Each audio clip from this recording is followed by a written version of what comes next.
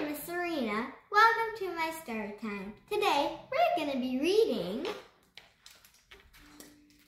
Night Owl by Christopher Denise. Since the day he hatched, Owl had one wish: to be a knight.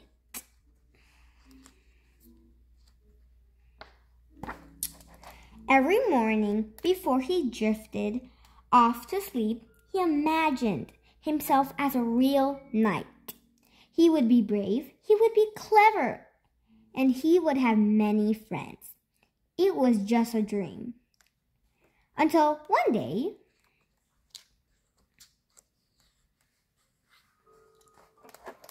knights began disappearing from castle. So Owl applied to night school, and to everyone's surprise, he was accepted. Owl was an excellent student, but he had tough time with a sword. Even the smallest shield was a problem, and he had a habit of nodding off during the day.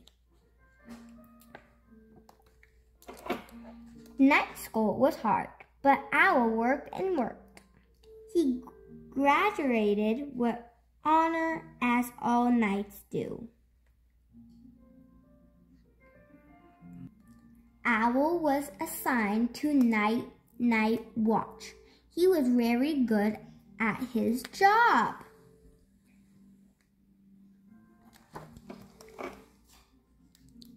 The other knights usually fell asleep during the long night watch, but Owl didn't mind. All alone on the castle wall, he finally felt like a real knight. Until late one evening, it was very dark and very, very quiet when Owl heard a strange sound. Whoosh! It sounded like a huge bird flapping its wing. Whoo! Owl called.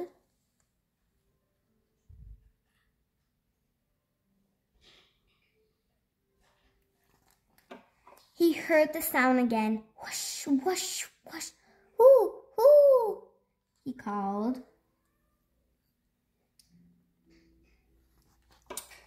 Whoosh, whoo, whoo, whoo, whoo! Owl called. Who, me? Said a deep voice. Who, you? Said the owl.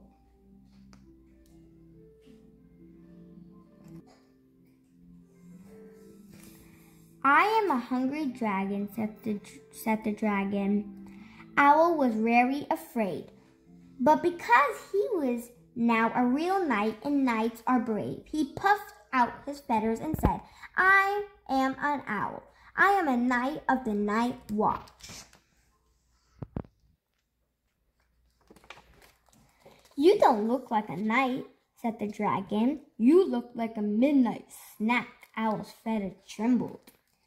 But because he was a real knight, and knights are clever, he said, you don't want me.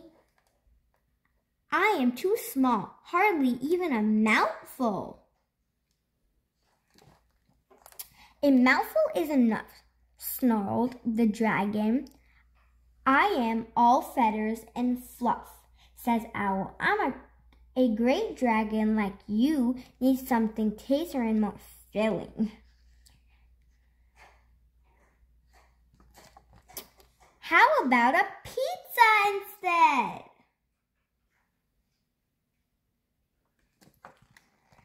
It turned out that dragon loved pizza.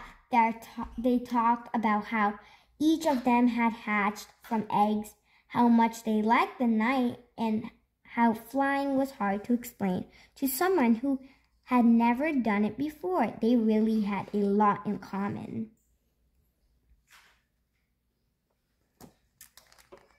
The following week, not a single night disappeared, or the week after that, and every night Owl patrolled the walls.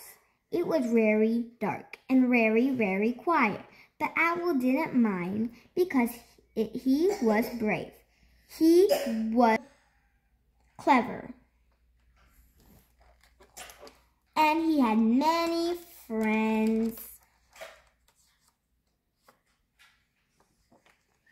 The end. I hope you guys enjoyed this story. Don't forget to subscribe down below. Bye!